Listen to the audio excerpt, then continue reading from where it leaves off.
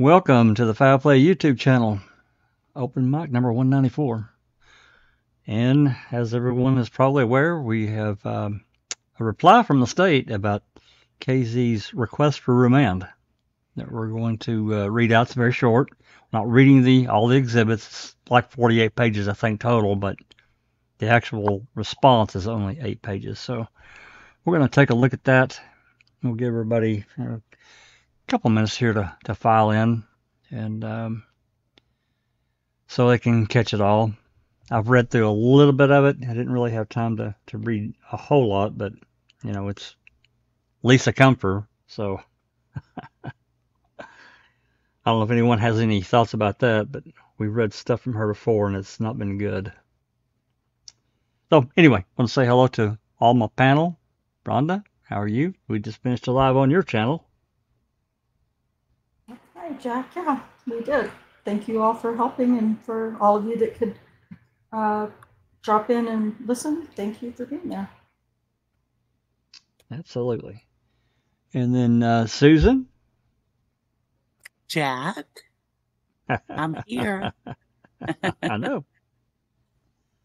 Yep. How are you? Good. I'm doing just fine. Thank you. Good. Dr. Silkman? Yes, thank you, Jack61, and welcome everyone on the panel and everyone in chat. It's great to be here. Let's check out what the response is all about. Absolutely. Neverly from Neverly Hills. Hello, Jack. Hi, everybody on the panel and in the chat. Glad to be here. Looking forward to it. So let's just do it. Thank you, Neverly. And Cherie. Hello, everybody. Welcome to Open Mic. Thank you, Cherie. Okay, I'm going to get this on stage here. So, Susan, do you feel like doing the honors? Sure, Jack. Are you going to read your copy? I just want to make sure Yeah. Okay. Yeah. I will scroll, but I just want to make sure. Okay. Well, you start whenever you're ready. Looks like we have, we've got several in here, so let's get to it. Okay. Response opposing motion to stay appeal.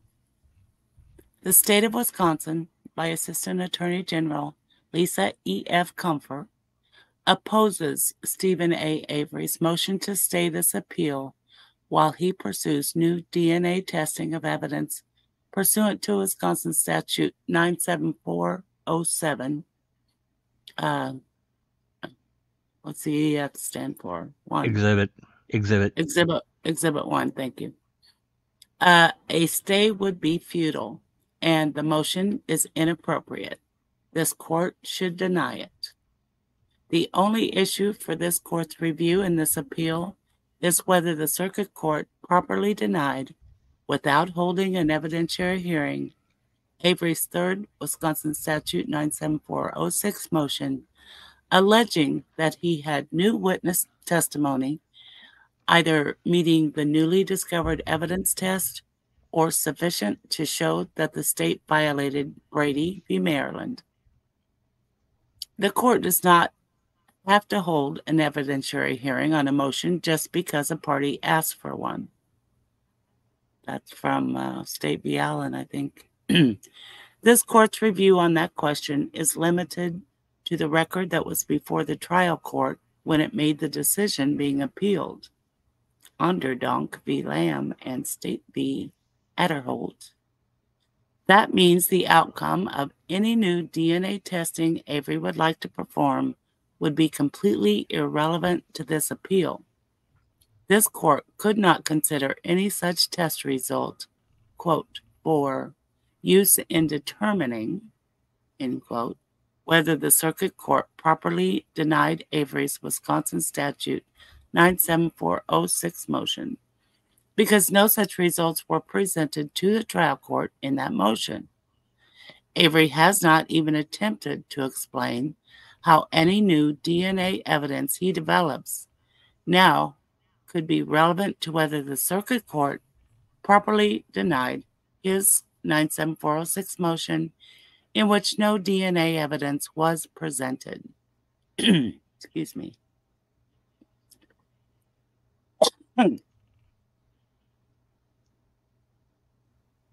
A stay and remand for Avery. Give me a second. Sure.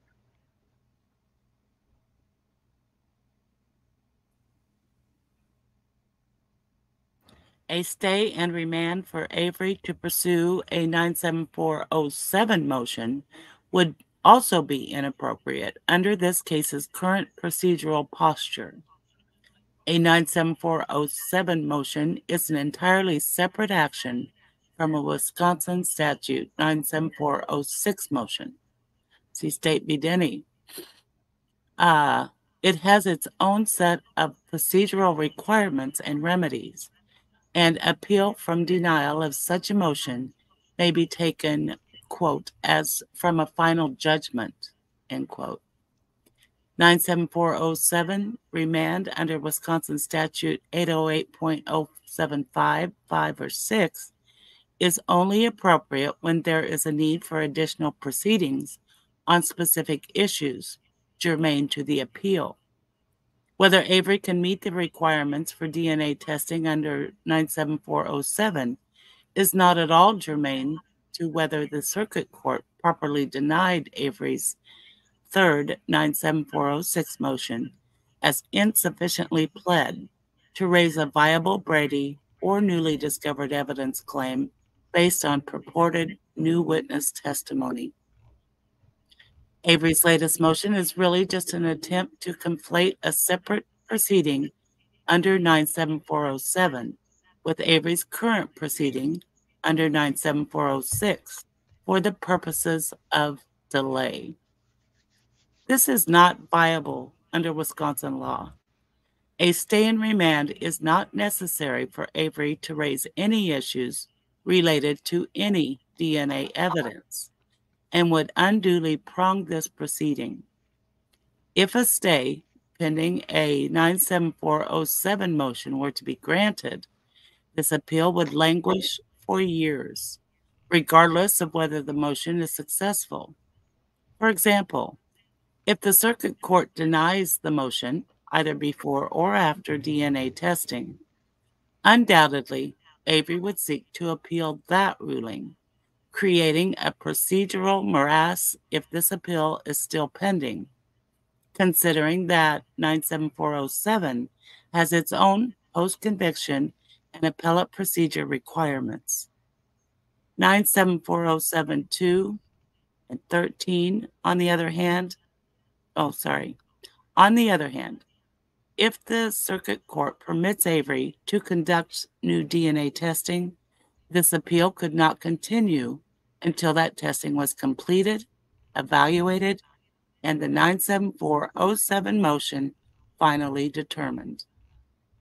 But to pursue additional claims not encompassed by 97407, for example, the constitutional claims already raised in his 97406 motion, Avery must meet either the newly discovered evidence test or show a sufficient reason why he could not have performed this testing prior to any of the rest of his voluminous post-conviction litigation.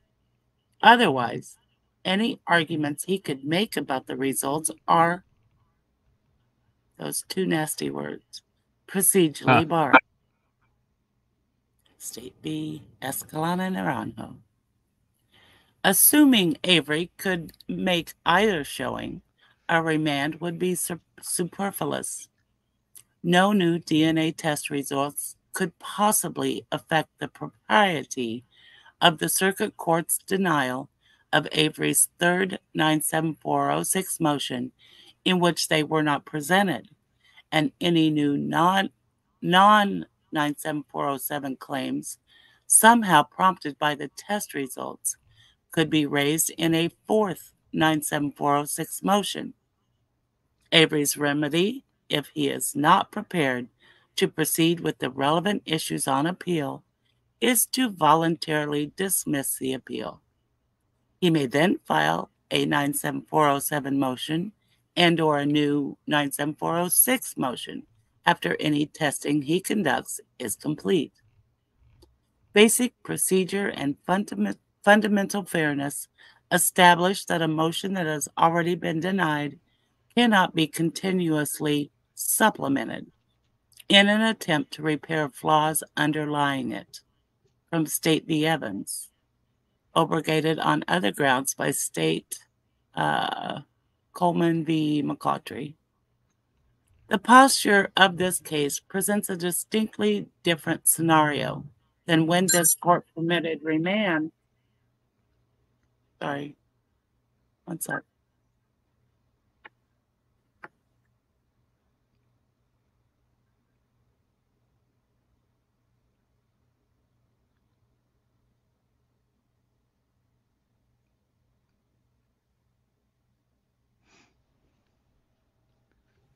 So sorry about that.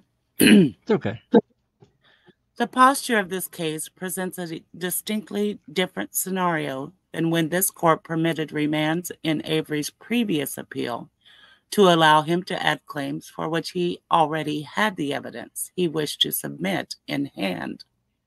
The present motion is an attempt to belatedly bolster his already denied motion with evidence that could have been sought earlier and isn't at all related to the issues raised in it.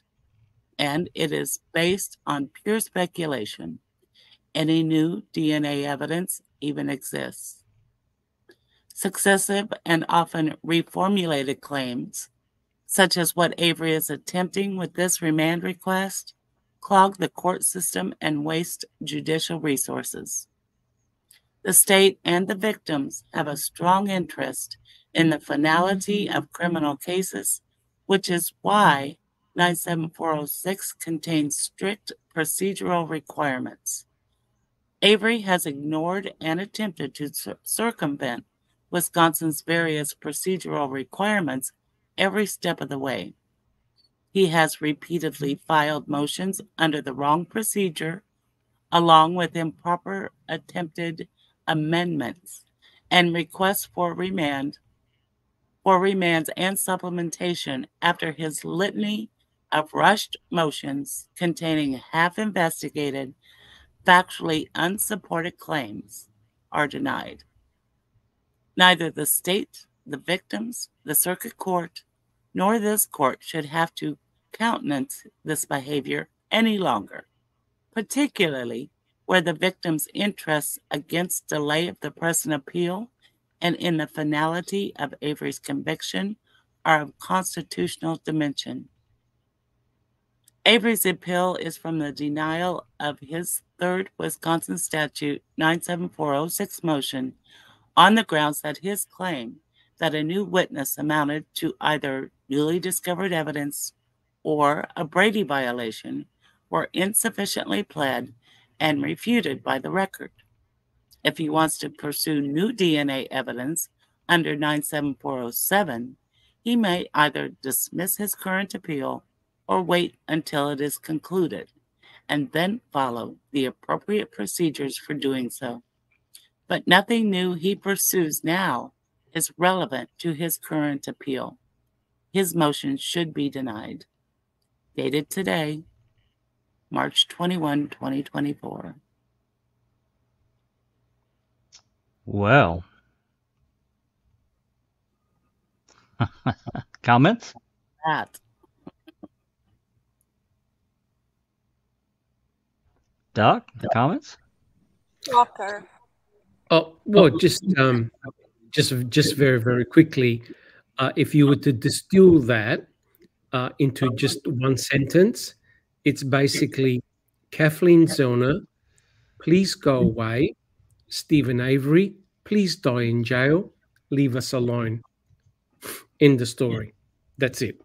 That's the polite way of putting it.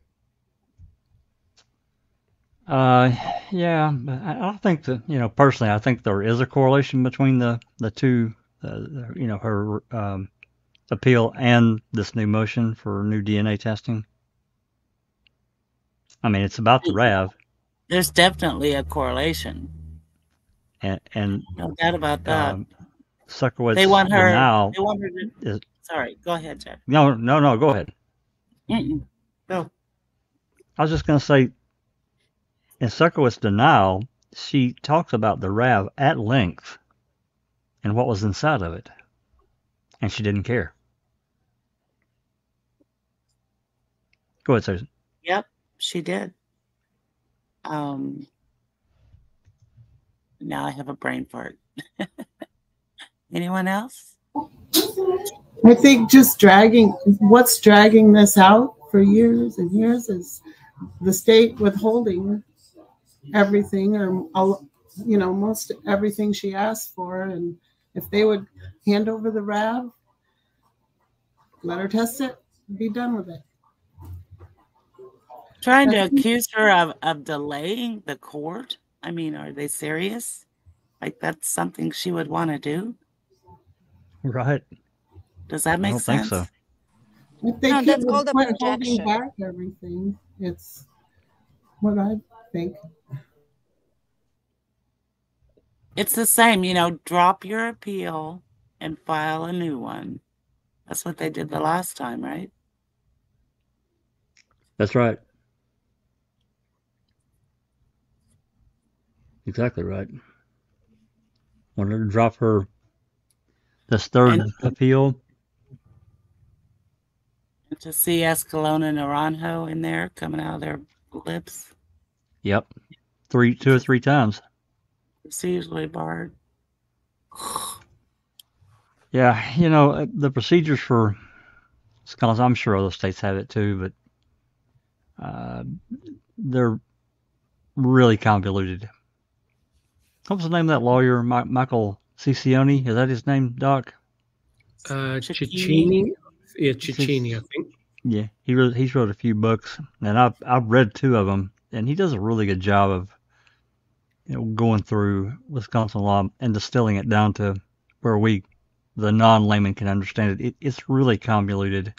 It's really convoluted.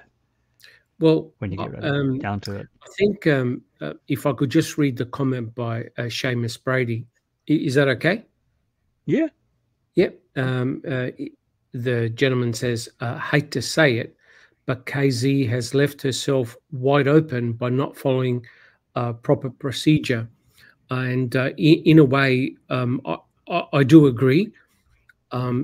If you're in Wisconsin, you've got to follow the appropriate procedures. You've got to do things in a highly specific way. Otherwise, you're basically giving ammunition to the state to easily reject what you file. And it was Tracy, I think, and also Sappercop, last podcast we did, who essentially summarized it as so. And I believe that Tracy even predicted exactly what the state was going to state in regard to Kathleen Zorner's new filing. And that's exactly what they wrote back. It's pretty obvious to me that the language that they're using is very, very strong, very direct. Essentially, don't waste our time. We want finality in this case. The victim's family has to move on, etc., etc. This is just delaying the inevitable, and it's, to me, quite obvious that they're going to string Kathleen Zorner along until she files in the appropriate manner to the appropriate court and says all the right things. Otherwise, it'll be continuously being kicked out. Yeah, it's a real quagmire, and as I really thought about when she filed this motion for new DNA testing, I didn't understand it at first, but then after reading Judge Willis's order, his final order, that certain things can be tested at any time. Now, I don't think it specifically said the RAB, but there were other things mentioned. Specifically says only Stephen's blood. Yeah. In my reading of it. Yeah. Well, so I don't understand why she's using that, because it is very specific. It is. Essentially what, if you read between the lines, they're basically stating that the RAV4 is forensically useless, as in all the material that's going to come out of the RAV has already been swabbed by Culhane. The judge doesn't, or whoever wrote the response, doesn't believe that you're going to get any additional DNA from the RAV4, right? That's the impression I get. And hence, that's why there's a reluctance to hand over anything to Kathleen Zollner and her experts to forensically re-examine the RAV. The impression I get is, hey, the RAV has been swabbed. We obtained the genetic information from the RAV4. It's got Stephen's blood, hence DNA. It's got Teresa's blood, saliva. That's it. Book is shut. You know, if you look at the final photos that I'm aware of that we've got, which were the FBI doing their laser scan in November of 2006, the seats are out of it. At least the bottom parts of the front seats are out, and other various things. I don't know what all they took out of it. You know, it just makes me wonder what does exist. I mean, what potentially could still be in there that they could detect with today's testing. Well, the technologies that we've got today are extremely sensitive, right? As you know. Yep. But the judge and obviously the state does not want to open up Pandora's box, right? So if there are genomic DNA profiles within the RAV, their argument will be, well, you try and prove it that it's got related, that it is related to the murder of Teresa Halbach. So that will be their argument. And the testing I see, and the reason why it has to be tested, is essentially to clear Bobby Dassey, right? Because according to what Tom Sawinski witnessed, he saw and he named Bobby Dassey and Santa pushing the RAV4. So potentially they could have left forensic evidence in or on the RAV4 itself. The judge does not want Kathleen Zollner to retest anything. Nothing. No, they don't want it touched. All righty. Anyone else with thoughts? I've just been kind of looking through the comments, and there were several. You know, this procedurally barred thing, it really irks me because it's a technicality. The state's well aware of that, but they've used it to great effect. Because she dismissed the original 97406 instead of amending it way back in 2017, 2016, whenever the hell it came out. Said 2017, I guess. Instead of amending that motion and just adding whatever to it, everything could have been included, and there would be no procedural bar. Yeah. To me, it's rather remarkable in a way. And under your scars mention, and also to clear Brendan Dassey too, because according to the state, it was both Brendan and Stephen that drove the RAV4 to the pit area and left it there. So potentially his DNA should be in the RAV.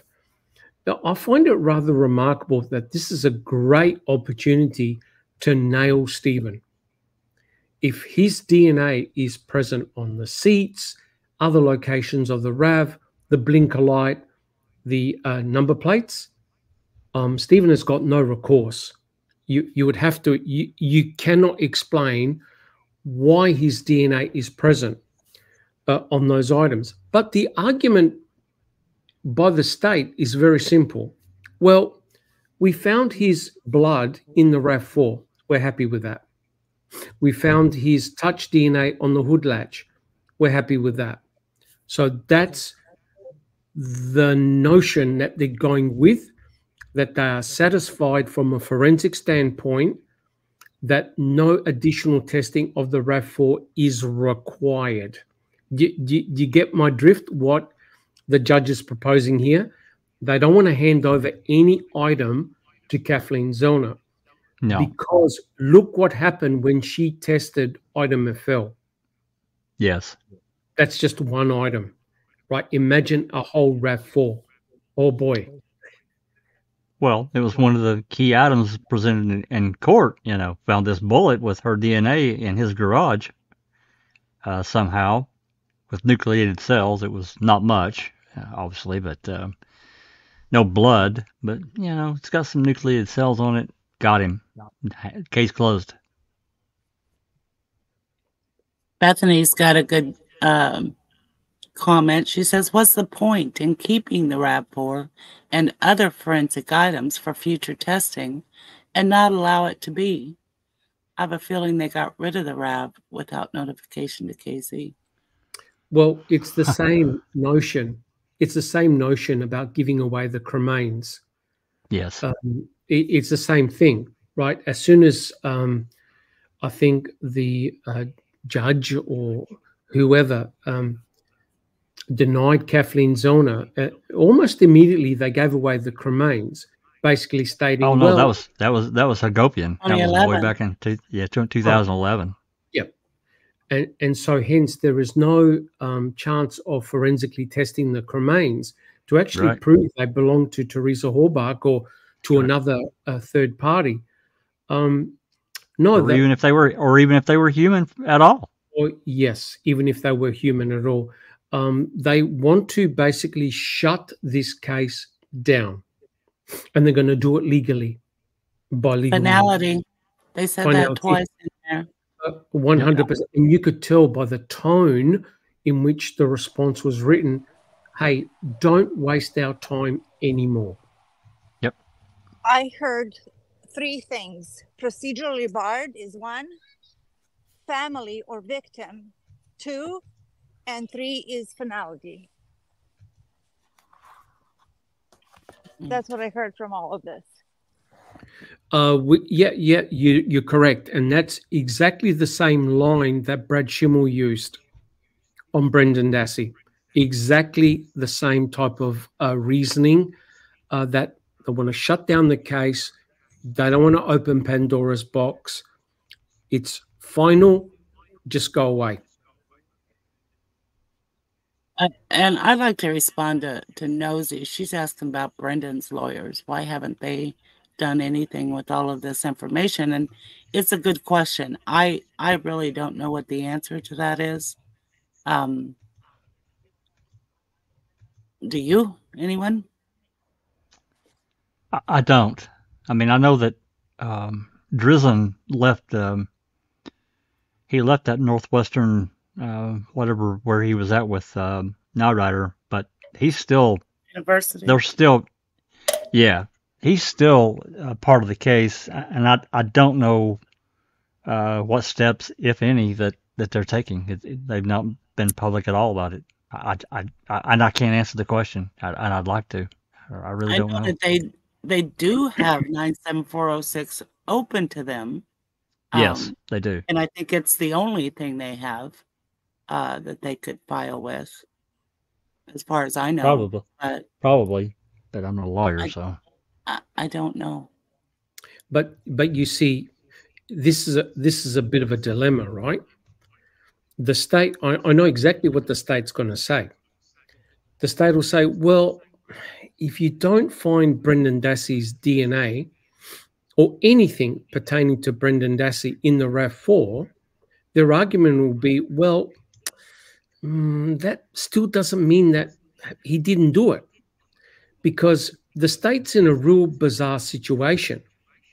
They actually don't have any forensic evidence tying Brendan Dassey to the trailer, to Teresa, and to the RAV4, and to the murder of Teresa Horbach. Yet that kid is going to potentially die in prison with no forensic evidence. So their argument will be, well, if you don't find anything of Brendan in the RAV4, well, so what? That's the type of argument that they will use. Mm-hmm. Or was it the absence of evidence isn't the evidence of absence? What they used on convicting a murderer. So essentially, their argument will be, well, okay, you didn't find the evidence, but that doesn't mean that it's not there somewhere. That's the line that they use. Yeah, it's such an unwatchable I call it a docu-series, but I use that term loosely. We're months away from the review, and someone have to pay me to rewatch that. To me, it's so bad. It is just terrible. And they had a real opportunity. Sean Rick had a real opportunity, and to me, it just got completely blasted, and blew away, and overrode by, well, other parties that had other interests and goals. Anyway, Kathleen will respond to this response. I'm sure she will. Yeah. And to me, I don't care what Josh or Lisa wrote. To me, there is a direct correlation between the two. There is, because it's about the RAV. Yeah. Come on. To say there's no direct correlation is ridiculous. Of course, that's what we come to expect from Josh and Lisa Comfort. They're going to go all the way around the other direction. Nope, there's nothing over here. She didn't ask for the RAV to wash it. She asked for DNA testing, which is directly correlated to what Judge Angie put in her denial. Yeah. I don't know. At the end of the day, they're just protecting their verdict. I mean, yes. That. Of course, they're not going to say, sure, here, do it. No, they have to protect their verdict. And that's as simple as that. My opinion. Yeah, it's no surprise to any of us, I'm sure. No. I mean, at the end of the day, there unfortunately is a lot riding on these two cases, because not only do you have Stephen in prison for life, you've also got Brendan Dassey, who went to prison at the age of, 16, 17? 17. For Wisconsin, for the state of Wisconsin to admit wrongdoing in both Brendan and Stephen, it is cataclysmic, because this case is so emotive.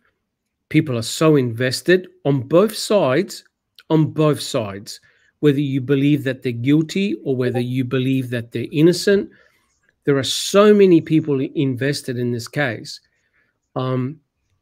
Wisconsin, the state of Wisconsin, cannot afford a reversal or an exoneration of either of them, because the implications, not only financial, but from a career damaging perspective, all the way from the attorneys to the juries, to the judges, is phenomenal.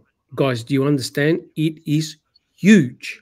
Oh, it's a political nuclear bomb. Yeah, it has nothing to do with justice. No, it's not. And they're also setting the precedent with these two cases. So they cannot do anything to reverse this, because imagine how many of prisoners who feel that they're wrongfully convicted would go after this and said, hey, you allowed Stephen and Brandon to do such and such, not to get technical because I can't. So it would be setting a precedent, and they're not going to do that. Correct. And you also got a tasting of this with Judge Duffin. Remember Judge Duffin, when he basically said, hey, look, this testimony or confession by Brendan Dassey, it's fatally flawed. You need to toss it out. Remember what Mr. Kratz wrote in his book about Brendan Dassey and the interview that Ken Kratz did, where he basically was laughing. And he said in his book, oh, are we going to have another person calling up Making a Murderer, the filmmakers, and what's Brendan going to do if he goes out and murders somebody else? Remember what he wrote in his chapter, right? And that is a taste of what we can expect if Kathleen Zorner gets in front of a judge, right? It's going to be brutal, guys. Absolutely brutal. Yeah, I remember, way back when Duffin, gave his order for Brennan to be released within 90 days, or they're going to have to retry him or whatever. He was due to come out. I do remember as that time went on, emails from Kratz to Fallon about, if you're going to have a mock trial, I need to participate in that, because me and Tom Fassbender, we know this case information. We need to be a part of it. I remember that well.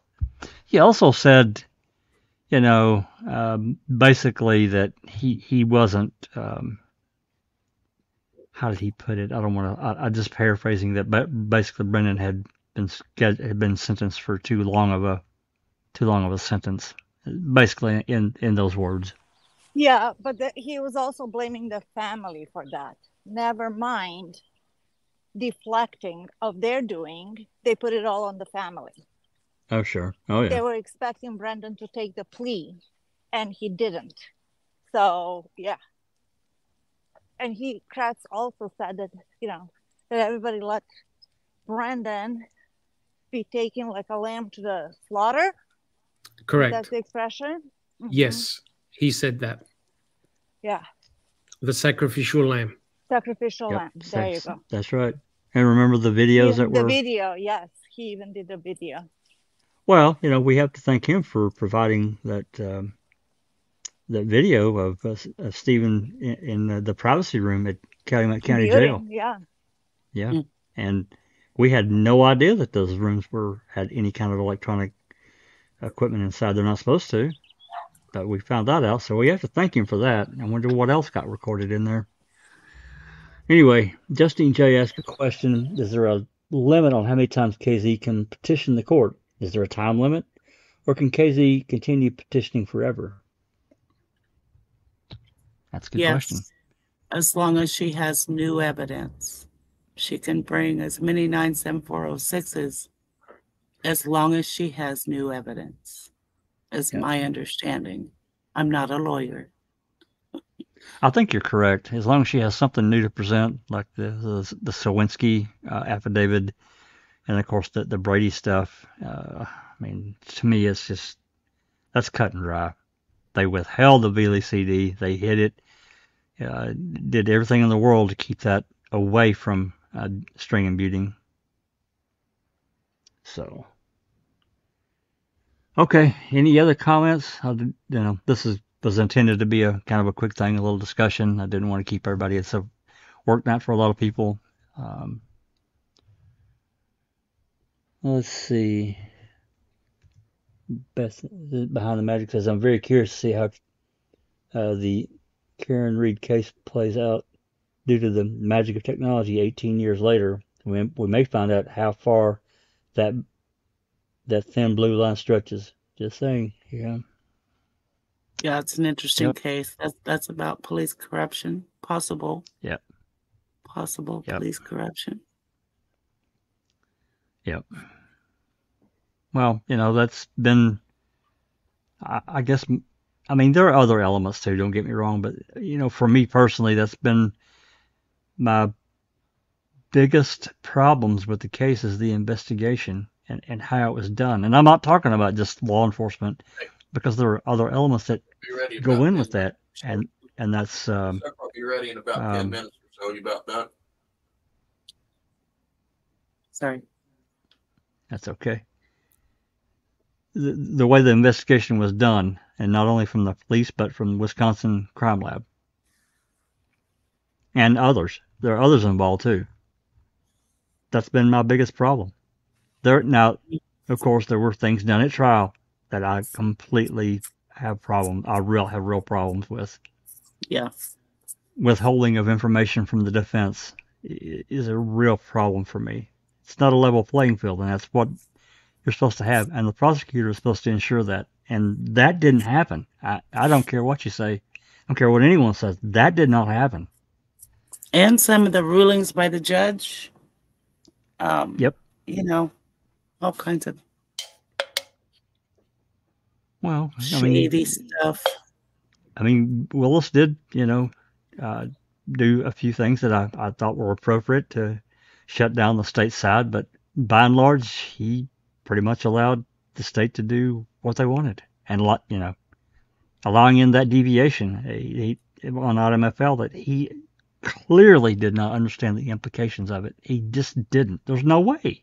Anyway. No, he didn't. And right. overruling the fact that somebody accessed her voicemail November 2nd. Yeah. Yeah, that was a real weird situation. Yeah. All right. I'm just looking through here to see if I've tried to catch any questions, but I don't see any more. Anyway, really appreciate any other comments? Rhonda, anyone? Got anything to say before we jump out? I look forward to Casey's response. Yep. Jack 61, I just want to say that I won't be able to do a reading with the crew this weekend. Unfortunately, my vision has suffered, and I'm due to see my ophthalmologist next week. It's very hard for me to read the slides. So, guys, we're going to have to postpone it for about another week. Sorry, guys. That's okay, Doc. I'll probably do an open mic on Saturday and continue with the dispatch calls, and then on Sunday we're going to jump back into the depositions. So we'll do something. So appreciate all the efforts and all the work that you and Everly put into doing those and getting those prepared. And you got to be able to see. And I know exactly what you mean about the blurry vision stuff. It's really it's not really good. It's not good. It's not. It's very difficult and frustrating. Alrighty, I want to thank. Anybody else? Everly, Susan, anyone? I'm good, Jack. Yeah, I'm hungry too, just like I'm sure you are. Yep. All good over here. Thank you. All right. Yep. Yeah, thanks for Alrighty. jumping in, Jack. Putting us on the record. You bet. On Foul Plays record. Absolutely. Yep, absolutely. Alrighty, we're going to jump out. I want to thank everyone in the live chat that's commented, and so forth. We'll see what Kathleen replies. Just a second here. I got to do one thing right quick before we jump. I'm sitting here running my mouth knowing I had to do this and didn't do it. It's going to look funny if I don't.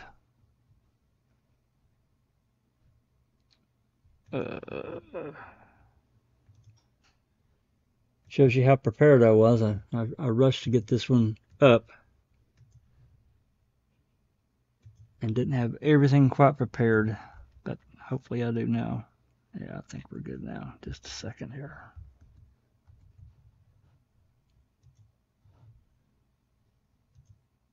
There we go.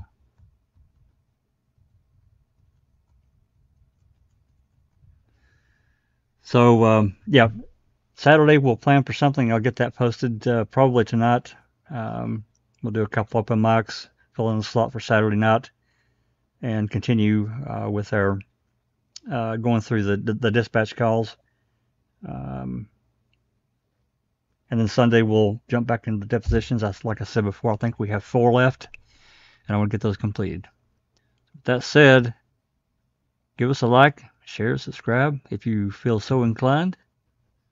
Until then, it's been a Foul Play production.